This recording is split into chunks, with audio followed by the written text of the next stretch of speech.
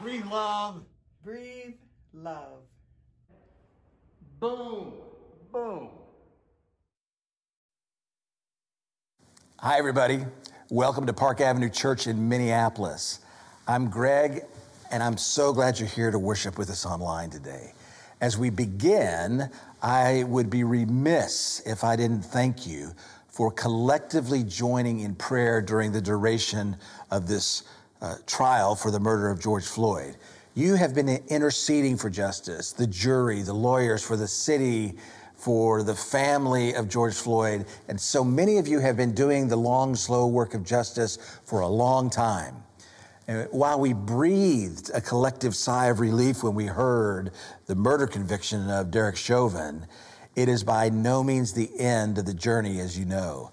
A lot remains to be done as we seek to be part of God's redemptive and restorative work. So let's continue to center ourselves in the heart of God, which compels us in the work of doing justice, loving mercy, and walking in humility with God. So here's some good news, okay? Beginning next Sunday, May 2nd at 10 a.m., we will open for in-person worship in our sanctuary. So the downward trending cases here in Minnesota, in Minneapolis, the vaccination of our staff, the daily increasing numbers of vaccinated folks give us confidence that now is the time that we can do so safely with masks and distancing. This will be a soft reopening, so to speak, through the month of May. With worship in the sanctuary only. So no coffee fellowship right now, or early childhood care, or children's church or youth ministry at this time. But we foresee the first Sunday in June, mark your calendars, as the date for our grand reopening celebration. And that will include children, youth ministry in some capacity. Plus, I want you to know that as we begin in-person worship, we will continue our online worship option and be transitioning to a new look. More on that later. And just so you know, so we can provide access to the vaccine in our neighborhood, we have partnered, Park Avenue has partnered with the Minneapolis Department of Health as a vaccination site. About 400 people have now been vaccinated because we are on this block. Good news, something to celebrate. So if you need help getting a vaccination or know someone who does, please let us know. Email us at info@parkavchurch.org. So today we're glad to have Reverend Cynthia Williams to bring the message. Pastor Cynthia is the district superintendent of the River Valley District here in Minnesota, and we count her as part of the Park family. Whether you already know her or are meeting her for the first time today, you'll be blessed. So I want to thank you, say thanks to Pastor Cynthia for being with us. So let's continue with this call to worship. We gather together to worship God, the shepherd of our souls, the one who has created us, who sustains us, who redeems us, who walks beside us in good times and bad, who calls us from death to life, and who calls us to follow. This is our God. Let's worship together.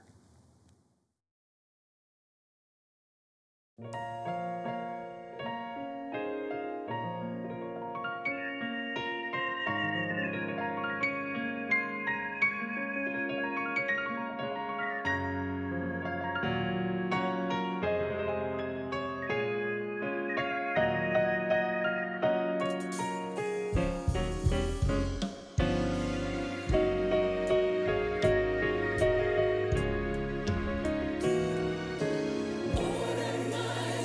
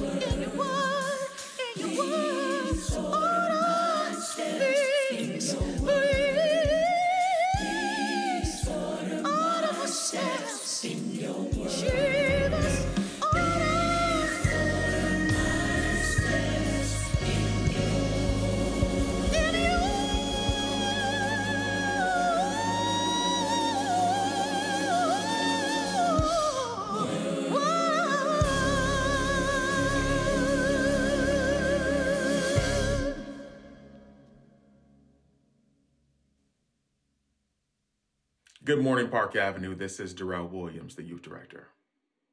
Let us pray. Dear Heavenly Father, we thank you for the ability to speak directly to you as it concerns the ongoing matters of our churning hearts. We pray that our ears remain open to receive the words that you speak to us. Let us never forget that prayer is a dialogue and not a monologue. Lord, you alone are worthy of the honor and all the praise, the Alpha and the Omega, the beginning and the end, the author and perfecter of our faith. And through you, all things came into being. And apart from you, not even one thing has come into being. Lord, you alone are worthy. So Lord, please lead us closer to you so that we might come to a place of true peace in our hearts. For far too long, we've been bogged down with the burdens of unrest, injustice, infirmity, uncertainty, anxiety, fear, depression, and hate. Lord, we ask that you speak to us through the noise of the pandemic, the noise of politics, the noise of policing and pollution. Lord, let us hear you clearly and stand firmly on the promises of your word, because your word tells us that we are more than conquerors, that all things work together for the good of those who love God, to those who are called according to his purpose. Lord, we pray fervently for the many families who've been impacted by this horrific pandemic. Lord, we ask for peace in the homes of those who have been devastated. We stand in the gap with our Asian American and Pacific Islander brothers and sisters who have all been experiencing hatred and blame from misguided leadership in this country. And we stand in the gap for the families of Dante Wright, of Adam Toledo, of Makia Bryant, of Tamir Rice, and countless other youth who've lost their lives and cut down short under the rule of law. Lord, let us lovingly extinguish the flame of hate that has been passed like a torch from generation to generation. Lord, as we take a second to breathe a breath of fresh air of accountability from the Chauvin trial, Lord, let us exhale relief from the grief of it all. And we pray for courage of a communal restoration in the city of Minneapolis. And as the nation is looking for our response, Lord, we lift our leaders and our lawmakers and our influencers and ask that you give them wisdom to serve their community justly. And Lord, let us wrap this prayer up in the prayer that you taught us to pray. Our Father, who art in heaven, hallowed be thy name. Thy kingdom come, thy will be done, on earth as it is in heaven. Give us this day our daily bread, and forgive us our trespasses, as we forgive those who trespass against us. Lead us not into temptation, but deliver us from evil. For thine is the kingdom, and the power, and the glory, forever and ever. Forever and ever. Forever and ever. Forever and ever. Forever and ever. Forever and ever. Forever and ever. Forever and ever. forever and ever. Forever and ever. Forever and ever. Forever and ever. Forever and ever. Forever and ever. Forever and ever. Forever and ever. Forever and ever. Amen.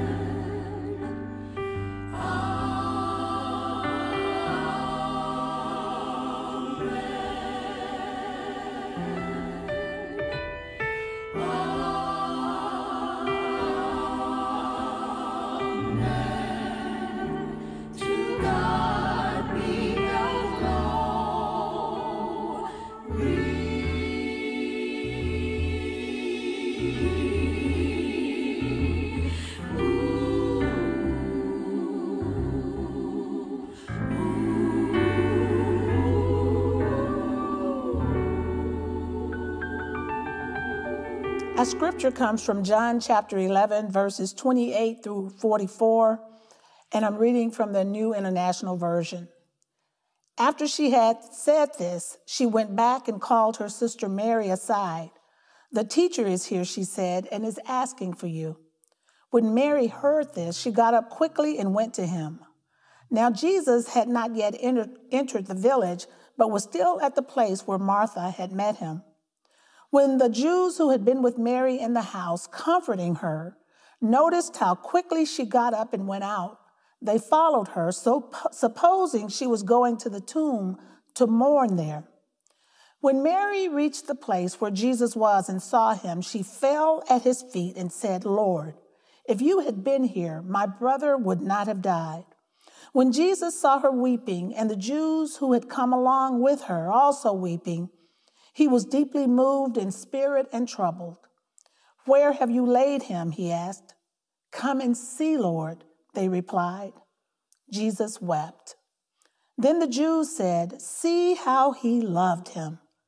But some of them said, "Could not he who opened the eyes of the blind man have kept this man from dying?"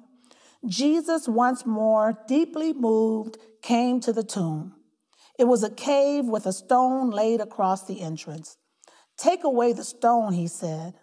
"But Lord," said Martha, the sister of the dead man, "by this time there is a bad odor, for he has been there 4 days." Then Jesus said, "Did I not tell you that if you believe, you will see the glory of God?" So they took away the stone. Then Jesus looked up and said, "Father, I thank you, for you have heard me. I knew that you always hear me, but I said this for the benefit of the people standing here, that they may believe that you sent me." When he had said this, Jesus called in a loud voice, "Lazarus, come out."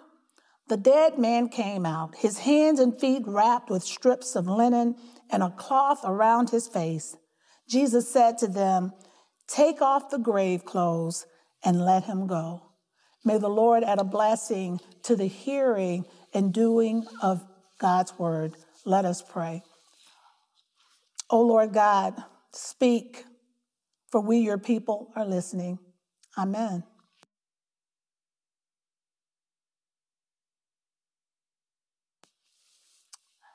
In this season of Easter, there continues to be a deep need for resurrection that only God and Jesus can give. Accountability has come in response to the killing of George Floyd, and there is some relief. We take a breath. Yet even as celebration erupted on Tuesday, we are mindful that there is much work to be done toward the long road to justice. The pandemic is not over. We are still in a place of waiting and wondering. No matter where you live or stand, to different degrees, we are experiencing trauma, anxiety, angst that is fed by a deep hunger and longing and need for the world to be put right. This time of disorientation, disruption, discord, confusion, and chaos, it has thrown us, but it has not thrown God. God creates out of chaos. God is doing a new thing. In this 11th chapter of John's Gospel, Martha and Mary, the sisters of Lazarus, finds themselves in the center of a tragedy. We find Mary and Martha standing in the center of their trust and faith in Jesus and in the reality of their brother's death. Mary and Martha, their words, "Jesus, if you had been here, our brother would not have died," sounds like both a confession and a complaint. The community who came to grieve with the sisters are both in awe of the emotion of Jesus, "See how he loved him," and cynical. Could not he who opened the eyes of the blind man have kept this man from dying? In our frail human conditions, the tragedy of death has a way of causing us to surf the waves of our emotions and our understanding and our faith in God. Last week, someone asked me, where is God in all of this? This is the question I asked in 2020, and it is the question I continue to ask in 2021. Lord, what is it that you want us to know? What are you trying to teach us in all of this? How would you have us to be? And I confess to you today that it has been difficult to hear God's still small voice speaking through the cacophony of messages, and I, like you, am at risk of leaning to my own understanding. My friends, we daily find ourselves standing at the intersection in this in-between space. And at these intersections, we need an anchor that will hold. And that anchor is Jesus Christ. On Christ, the solid rock I stand. All other ground is sinking sand. Mary and Martha, in their confession and in their questions, they knew to look to Jesus.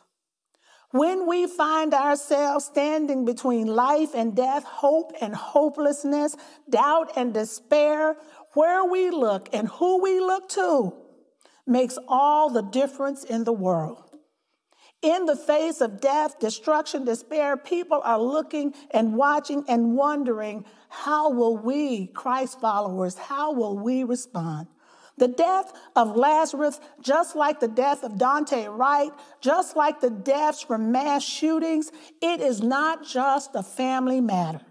It is a public matter. It is a community matter. Jesus weeping in this story is a public acknowledgement of the pain that death causes in public life. Violence and death in our communities, the spiritual death caused by poverty and systemic racism, divisiveness over decisions that foster life and health for the common good, it affects all of us. Where is God? Last week, Pastor Gregg lifted the text where some other Christ followers found themselves in trauma and fear, sitting in a room behind locked doors. Jesus came and stood among them and called them to peace and commissioned them to be about the work of forgiveness that would set people free. I could say more about that, but that's another sermon for another time. Because at the heart of that message is the reminder that we have been set free to help others get free. Where is God? Still standing among us, calling us to shalom, to be well, communally well, to be at soul's rest, to be reconciled with God, that we can be reconciled with others. Where is God? Still calling us to be the ones to proclaim that God is still on the throne, Jesus is real and present, and Jesus is still ready to save and redeem and resurrect broken lives and broken communities. The text reads, the dead man came out. Lazarus walking, although his feet were still bound. Lazarus alive, but still dressed in the clothes of death. Jesus tells the people to unbind him and let him go. Too often, like Lazarus, we, the church, God's people, find ourselves having been given fresh breath and new life, but still wrapped in grave clothes. It reminds me of Juneteenth. Juneteenth commemorates that when Abraham Lincoln signed the Emancipation Proclamation in 1862, declaring all slaves free in Confederate states, that word did not reach the 250,000 slaves in Texas until June 19th, 3 years later. They were free and had no idea. Why do I share this? Church in Jesus, we have been set free, and too often we live like we don't know it. The protests that erupted throughout Minnesota and across the country with the rallying cries of Black Lives Matter is an emancipation message that it is time for the Juneteenth message to fully reach the criminal justice system.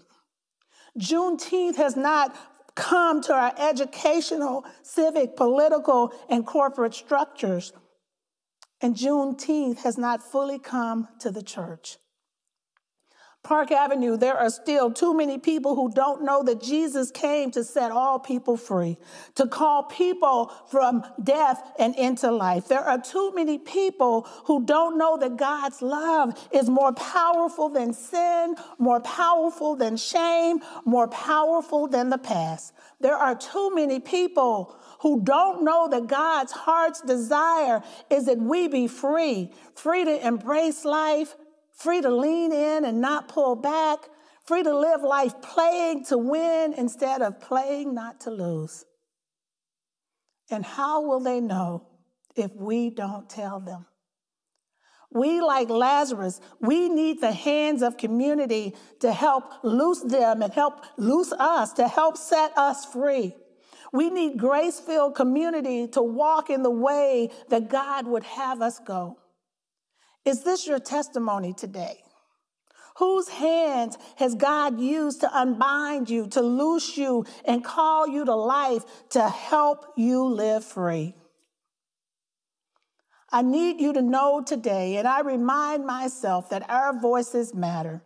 This Breathe Love message and ministry of Park Avenue, it matters.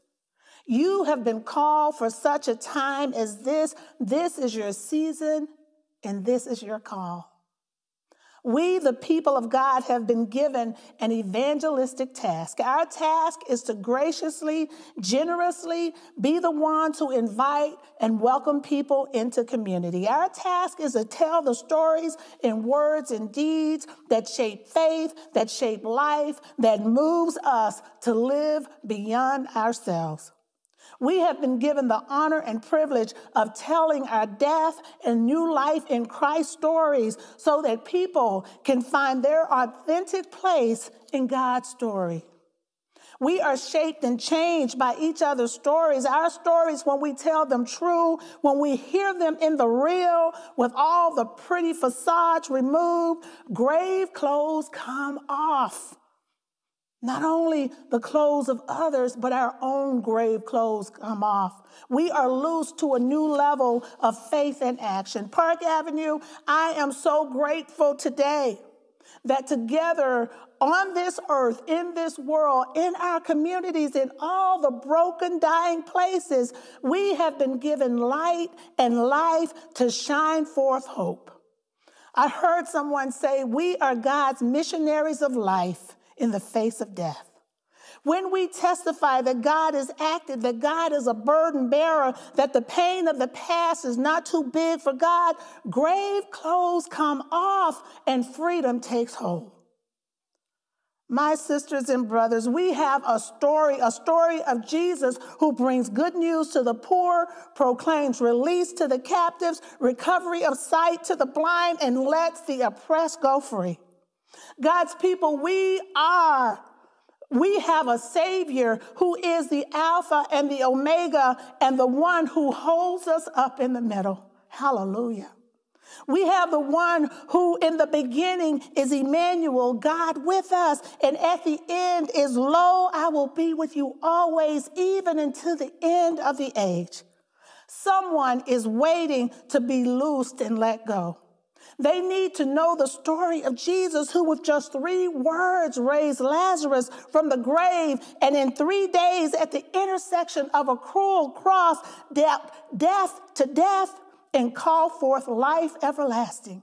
Today we give thanks and praise that our mighty, awesome, wonderful God meets us in the tombs of life, calls us forth, gives us community, looses us, and lets us go.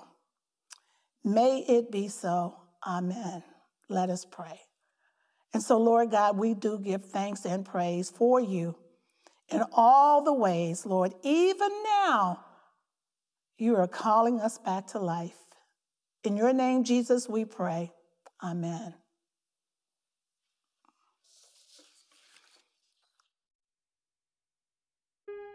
You are always fighting for us, heaven's angels all around.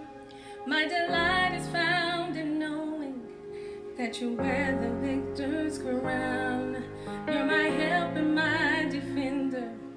You're my savior and my friend.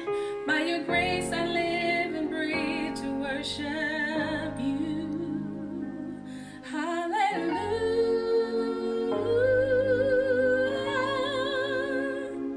You have overcome. You have overcome. Hallelujah. Jesus, you have overcome the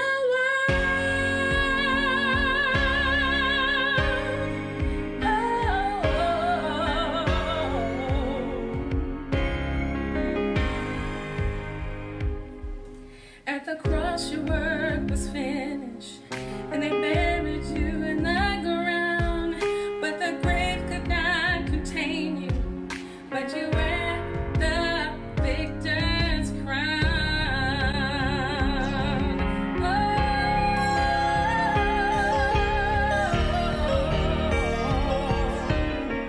Every high thing must come down, every stronghold shall be broken. You wear the victor's crown. You overcome, you overcome.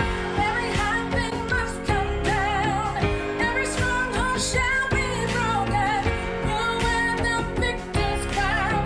You overcome, you overcome. Every high thing must come down. Hallelujah.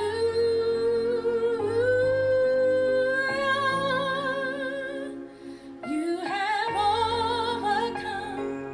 You have overcome. Hallelujah.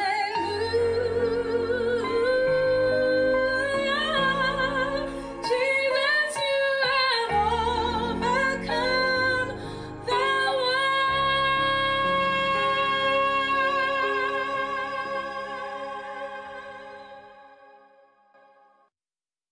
I can do I can do all things all things through Jesus Christ, through Jesus Christ, who strengthens me. who strengthens me. We can do We can do all things all things through Jesus Christ, through Jesus Christ, who strengthens us. who strengthens us.